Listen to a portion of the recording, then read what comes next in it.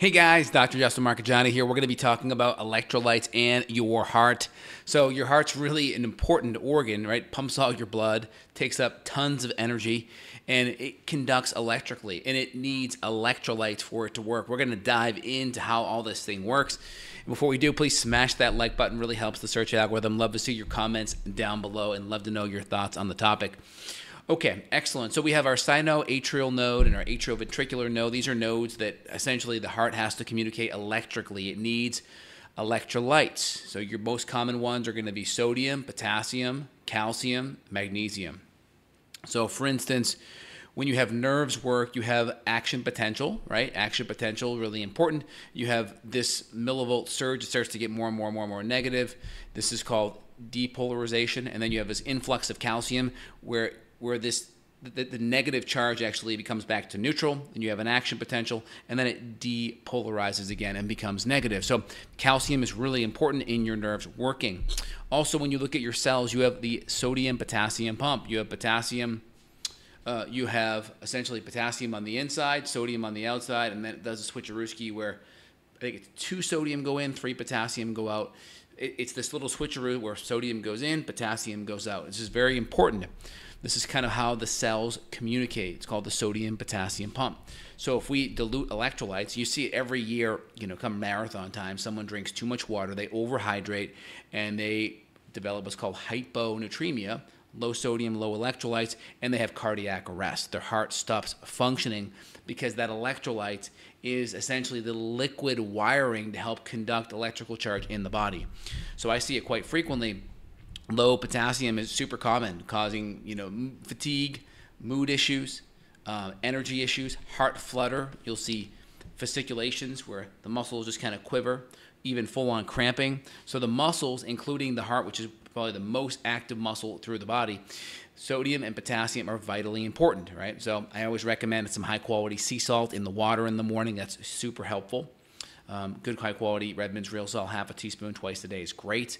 Sodium, potassium is really important, right? Especially when you have adrenal issues. A lot of times if you give sodium just by itself, that can actually lower potassium because sodium and potassium have this intimate relationship. And so when you have extreme adrenal issues, extreme fatigue and adrenal dysfunction, we always want to give sodium and potassium together. Also, the hormone aldosterone, which is made by the adrenals. When we have adrenal dysfunction, we have stressed out adrenals because we're inflamed, because we have a lot of adrenal stress, whether it's inflammation from food, emotional stress, physical stress. It's going to be harder for us to hold on to our electrolytes when our adrenals are more stressed. And so adding in extra sodium, half a teaspoon, adding in extra potassium can be super helpful. Now, when we look at sodium on your typical blood test, usually the reference range is like in the 130s to 140s. You want to be in that middle part of the reference range when we look at your typical metabolic panel, which is part of your typical blood test. You have your CBC, which looks at the size of your blood cells, your red blood cells, your white blood cells, your hemoglobin, your MCV, MCH, MCHC. Then you have your metabolic panel, which is going to look at electrolytes, including sodium, potassium, magnesium, serum, all blood protein serum, and you're going to want that electrolyte sodium to be like in that 130 to probably 140ish is ideal. And on the potassium side, you want to be 4 or above on the potassium. Again, I look at these labs all day, so these are the numbers that are stuck in my head. But if you're looking at it from a reference range, somewhat in the middle and up is great. Now, you typically want about a gram or so of high-quality sea salt a day. Again, sea salt has the effect to activate hormones, right? It's very, very powerful. There's a lot of hormone intermediaries there with a lot of these electrolytes. They help connect and help your hormonal system work. That's part of why your adrenals play such an important role holding on to electrolytes and sodium. When sodium goes awry, potassium goes awry. When potassium goes awry, your cells are not going to communicate. You're going to start to have heart rhythm issues. You start to have very low and slow heart rate. You start to have cramping, fasciculations, start to have dizziness, especially on body change. When you orthostatic, you change your body position and you come up, you can get dizzy. That's a strong sign that you have very low electrolytes, low sodium, low potassium.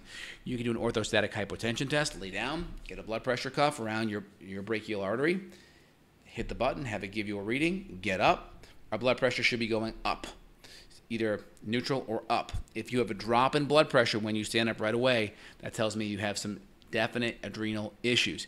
Now again, most potassium-rich foods And sodium-rich foods, sodium is usually not going to have a hard time getting it because it's in a lot of processed crap, right? But you're getting a lot of just junky sodium chloride that's bleached. Typically in nature, when you get sodium chloride, you're getting a whole bunch of minerals. You're getting a whole bunch of trace minerals. That's why I love the Redmond's Real Salt, because you're getting 50, 60, 70 different minerals there. And a lot of these minerals are known as hormonal activators. Many people have referred to them as that. And so it's really important for healthy hormones, for healthy adrenals, and overall hormone health. We want to have good, healthy sea salt. We want to stay away from the processed, just sodium chloride that's bleached. We want to stay away from that. We want to use good, high-quality potassium citrate, or potassium chloride is fine. You can get it from cream of tartar, new salt. I have a product called Potassium Synergy that's going to have potassium citrate in a 10-to-1 ratio of potassium to magnesium. That works great. Again, your biggest sources of potassium food-wise are going to be your avocado, your leafy greens, some of your starters like squash and sweet potato, mushrooms, salmon, some of your meats too. But again, potassium, you need about 4,700 milligrams a day. Most people don't get close to that. And again, with your sodium chloride, usually about a gram or so, but you want the good stuff. That's why I recommend the Redmond's Real Salt. If you have heart issues, the rhythm, the rates, the low heart rate, I can't tell you how often I see people go in and then they're recommended a pacemaker because their heart rate is dropping and dropping and dropping. Well, we find that if we get their potassium levels up and their magnesium, they have a significant improvement and they may not necessarily need a pacemaker. Again, if your body needs nutrients and you're using drugs and surgery to cover up what your body actually needs, there's actually nutrients and fuel for it to work, that is not serving your body's highest good. You want to give your body what it needs so you get to the root cause, right? Root cause is always essential. And so when we look at electrolytes, you have to say, well, why do I have electrolyte issues to begin with? Do I have adrenal stress? When you are stressed and you are surging cortisol, you will dump lots of potassium. And more than likely, you'll impact sodium as well because they exist on a seesaw relationship, so to speak. When you're inflamed, you'll dump minerals. You also burn through B vitamins too. Also, are you getting enough? Are you getting good quality sea salt, or is it the processed stuff from your processed food? Are you getting enough potassium from leafy greens, from healthy safe starches, from healthy avocados? Are you getting enough there? Are you absorbing it? Are you taking enough hydrochloric acid and enzymes? That's essential as well. And I would say after that, how stressed are you? Are you sweating a lot?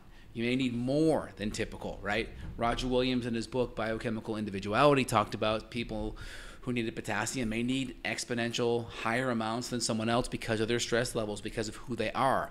And so you have to look at the person as an individual and say, well, how much are you getting? Let's look at what a day looks like and let's see where you're at. And let's try to fill in the gaps with high quality, good supplementation.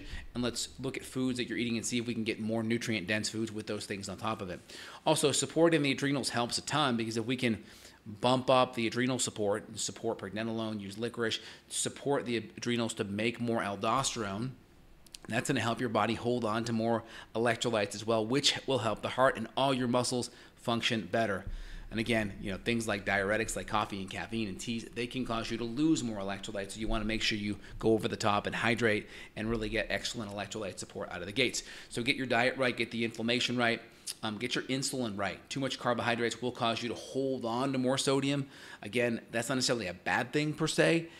It's really a problem because you're holding on to more sodium because your insulin's up. So if you have electrolytes on board, you want to have electrolytes on board, but you don't want to be surging insulin because insulin essentially pulls sodium, sodium pulls water. So people you'll see a lot of diabetics, they look very bloated, lots of water in their systems. You see a lot of people with cankles, for instance, right? There's so much water in that area because the electrolytes are off because of insulin surging. So we don't want sodium high because of insulin being out of whack. We want our insulin just right. We don't want to be over-surging our carbs, driving our insulin up too high, which then could skew that off the track, so to speak.